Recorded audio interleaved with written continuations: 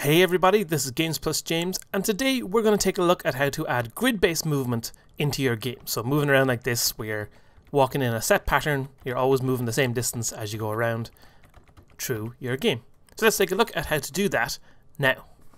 So I've got a simple scene set up here. You can download these same project files, will be in the description down below the video if you want to follow along the exact same. But basically what I've got is I've got a tile map area here, I've got a player in the area, and I've got a script attached to the player which at the moment has nothing in it. We've got nothing going on. So the first thing that we want to do is set up the basics of how our player can move around on a grid. So let's open up this script here. I've got a Playercontroller Script, and I'm going to add in a couple of variables at the top. The first one I'm going to add is how fast we want our player to move. So public float move speed, and I'm going to set that to be 5 for now.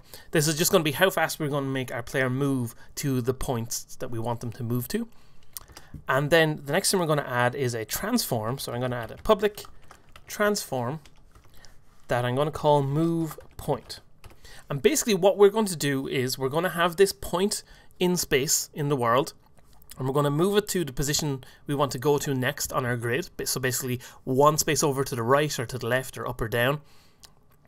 And we're going to say, hey, you can move to this point, and then we'll move the character at the speed rate that we have here. So let's just jump back into Unity and set that up. So I'm going to go back in here, and I have on my player, once that compiles, there we go. If I click on my player here, you see we have the spaces there. And if I just drop this down, you can see I've already got a child transform of this player called the player move point. So I've got the sprite of the player as well, obviously represented here. And I've got the move point. If I just switch to this tool, you can see the move point is at the center of the player here in the grid. So I'm going to make that move point go into our script here. Then we'll jump back into our script. Oop, I collapsed it. There we go. Drop back into our script. The first thing I'm going to want to do is we're going to want to move our player to that point. And if we look back here, if this is a child, sorry, the move point here is a child of the player. If we move this move point, so for example, if I move it over to here, then the player is always going to try and move towards that point.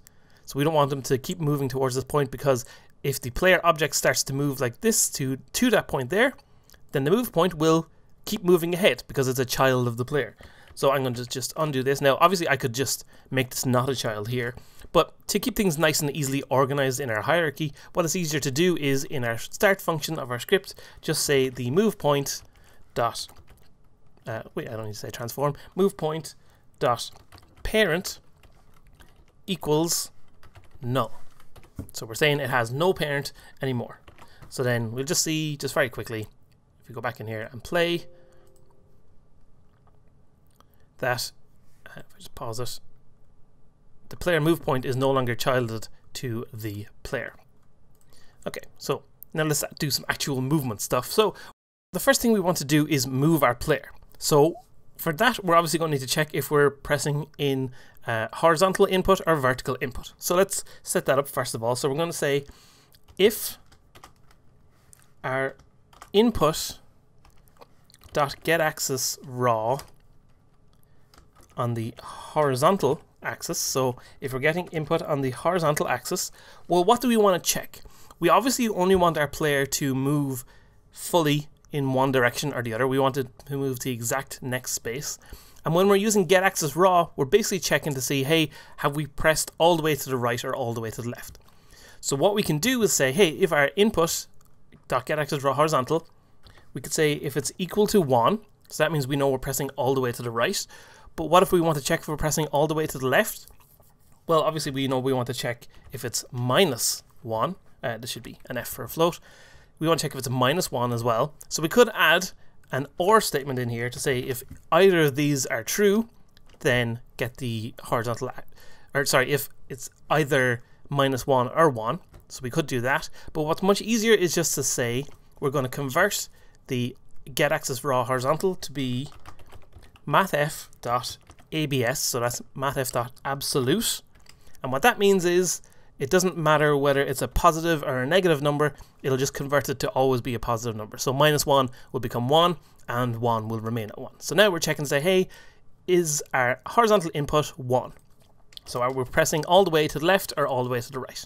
And if we are, then we'll say, okay, well, let's move our move point. So we'll say move point dot position plus equals a new vector tree, and we're going to move it that amount on the x-axis. So we're going to say we'll get the input.getAxis raw, and we already know that's exactly 1, so we're going to move over 1 space either to the left or to the right. So this will, although we use the mat ABS here, that was just for us to do that in the if statement here. It doesn't affect the actual value of the input horizontal. So that's either -1 or 1. And then obviously on the y and the z axis, we don't want to make any changes there because we're moving left or right.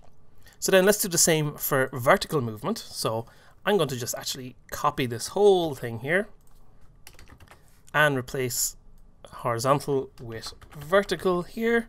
So now we're checking the vertical if it's -1 or 1. And then here we're saying vertical, but obviously we don't want to move it on the x-axis because that's horizontal. We want to move it on the y-axis. So I'm going to delete that out and then put the x-axis as 0, and then we're moving on the y-axis. Okay, so let's see this in action, and we're going to see why this won't necessarily work as is at the moment. So what will happen now is when I press play, we're going to keep our eye on the move point because that's what we're keeping track of at the moment. So I'm just going to do this. Actually, we'll just add a little red mark to the move point here. So now when I press an input direction, you can see, oh, my move point went flying off up into the sky. And when I move to the left, the move point is moving around like crazy. So our move point is moving around all over the place. And what's happening is that our our move point is just every single moment checking, hey, are we pressing any input? If it is, then move it ahead on their screen. And we don't want that to happen all the time. We only want to be able to move when our player is actually at the point that we're going to. So first thing we need to do is make our player move towards the point we're going to. So we're going to say here, transform.position equals, so we're moving the position of the player, equals vector tree dot move towards. So we're going to move our player towards our target point is what we want to do. So the first position we need to say is what is our current position. So we'll say transform dot position. Then we need to know the target position we want to go towards, and that's our move point. So that will be move point dot position. And then how fast do we want to get there? We want to use our move speed multiplied by time.delta time so that it's consistent and it works across all machines, that the player will always move at the same rate. Okay, so we'll save that. We'll go back in here and we'll just see this bit in action first of all. So if I press play, we should see, there we go, our player will move towards the move point because we started it off a little bit around. But you can see as I move this thing around, our player is moving around like crazy because our move point is going way too far. So the next thing we'll do is, back in our script, we're going to say, okay, we're moving our player. We only want to be able to input this movement whenever our player is at the move point position. So we're going to say here, if vector tree dot distance, so that's the distance. This is how we can get the distance between 2 points. And the 2 points we want to check are our transform dot position and our move point dot position. And then what we'll say is get the distance between those 2 points and check, is it less than or equal to, let's say 0.05. So we don't need to necessarily be exactly at the point. We could make this say equals 0 if we wanted to, but it kind of gives the player a little bit of leeway. Sometimes you want your player to be able to input a little bit before they actually get to the point that they get to. So we're going to say check and see if the distance is between those 2 points is less than this amount, and then if it is, then that's when we can take some more input. So now if I save this and jump back in here, we'll let it compile, and now when I play, we should see the player moves to that first point. I'm actually going to just get this player move point. We really should make that just start at 0, like so, and there we go. Now we can press play, and now when I move, you can see I'm always moving on the grid. So I can hold a direction down to keep moving as I go, but I'll always end up at exactly 1 point on our little array here. So perfect, we're now able to move the player around, but we're also able to do things like this. Oh no, I can walk in this water, I can walk off the screen, I can walk anywhere I want to, I can walk over these rocks, I can walk into this tree. That obviously is not what we want to happen. We want our player to hit against objects and not be able to move in certain areas. So I'm just going to stop this here. Now on my tile map grid here, I have one of these layers is a colliders layer. So if I just turn off these other layers here for a second, this colliders layer has colliders attached to it. So things like these stones here and the bottom of this tree and all the water has colliders attached. So what we're going to do is do a check and see if there's any colliders at a point ahead of us as we move, then you can't move to that point. So we're basically doing our check. So when we move that move point position, we check and see, hey, can we actually move here before we make the player go in that direction? So let's do that. So I'm going to just reactivate all those, and then we'll jump back into our Playercontroller Script. And how we do this is we need to know what layer our objects are on that we're checking. So I'm going to go up the top here and I'm going to create a public layer mask that we'll call what stops movement, like so.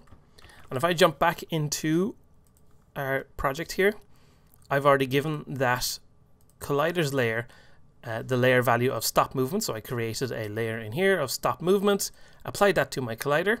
So now on my player, I can go here and say what stops movement? Well, it'll be anything on the stop movement layer. So jump back in here. And now we need to do a check whenever our player enters that area. So what we're going to do is down here, before we actually move the move point here, so after we're already checking if we're getting the correct input, we're going to add another if statement here and say if, and what we're going to do is do a physics 2D dot overlap circle. So an overlap circle will basically draw an imaginary circle around a particular point in space, and then it'll allow us to check if there's any colliders within that area. And what we need to do is give it a couple of values. So the first value you need to give it is where we want to do this check. And obviously where we want to do this check is where we want to move the move point to. So move point opposition, and then we're adding on this stuff here. So I'm going to say here, we're going to do the check at move point dot position plus this new vector tree here. So I'm going to copy all of this and just pop it in there like that. And we hit a comma, and the next thing we need is how big of a circle we want to draw. So I'm going to just say this will be 0.2f. It doesn't need to be too big, but just big enough to interact with. And then finally we say what layer we're going to use, and that's what our layer mask is up here.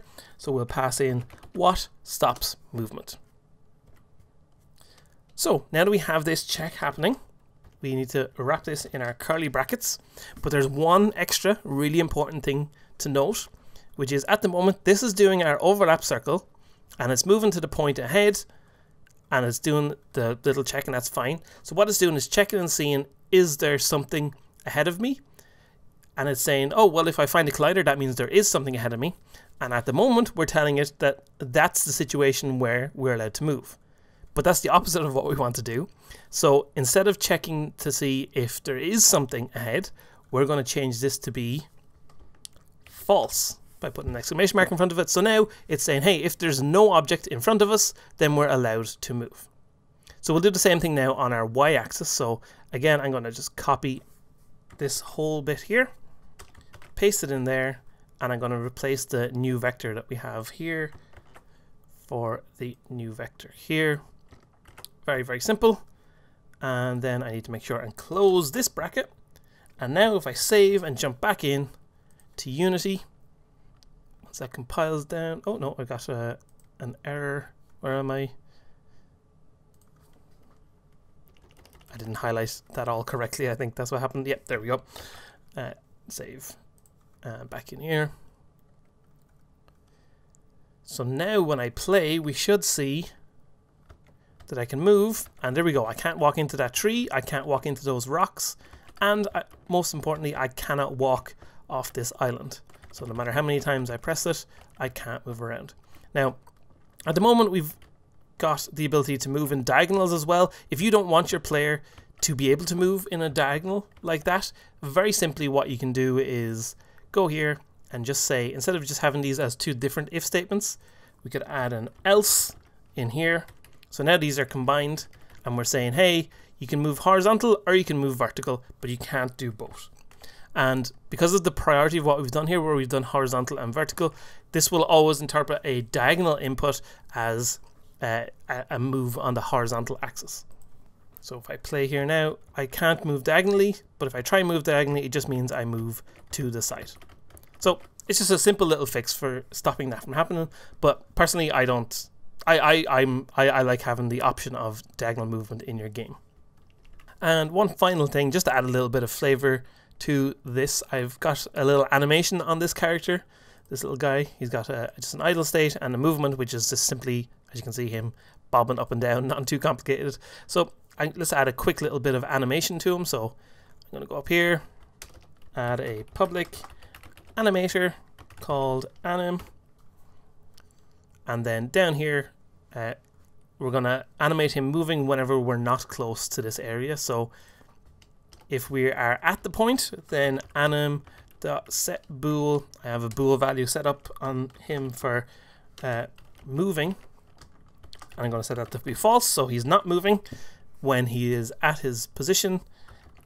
Else, let's say anim.setBool moving, and I'll set that to be true when he is not at his position. So save this, jump back in, and I'll hook up that animator. Very simply. Oh no, I left something wrong. I didn't close this bracket. There we go. And then we can drag this animator on there, and now when I play, he's got a bit more life and a little bit more movement. He can move around as he goes about his little adventures. So perfect. This is how we can add a very simple and very easy to implement grid movement system to your games. Thanks for watching this video. Just a quick reminder that coming up in a few weeks is the Games Plus Jam, the third community game jam that we're running. We had to delay it ever so slightly, but it just means you have 2 weeks extra to prepare all your game dev skills to have an awesome game jam fun. It's going to be a fun game jam. I've got a fun and hopefully cool theme set up for the jam, so we're going to have fun and we're going to make some cool games along the way. So as I said, thanks for watching this video. I'll be back soon with more tutorial goodness, and in the meantime, keep being awesome.